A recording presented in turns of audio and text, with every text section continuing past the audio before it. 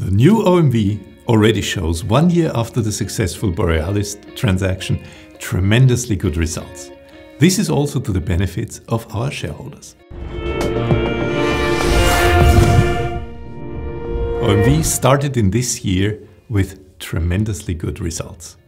This is due to a very good operational performance and, on the other hand, a good environment regarding prices and margins. This all is supported by the full consolidation of Borealis now in the chemical business of OMV.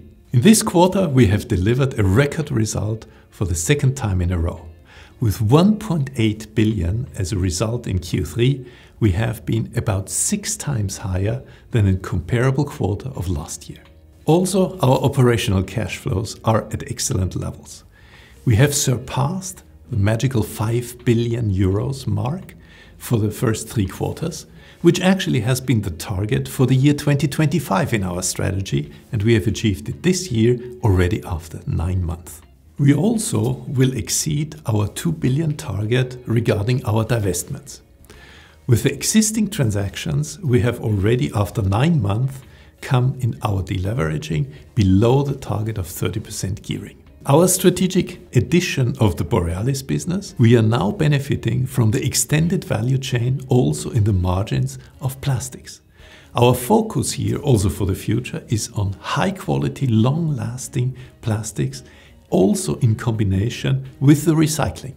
This enables us the path into circular economy. This circular economy will also enable us to go into low carbon fuels as well as low carbon plastics, which will enable us to achieve the target of the Paris Climate Agreement for OMV.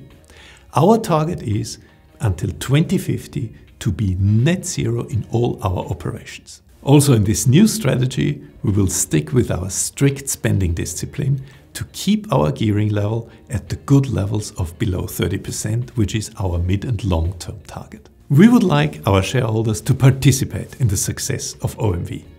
Therefore, we stay committed to the progressive dividend policy that we have practiced so successfully already in the past.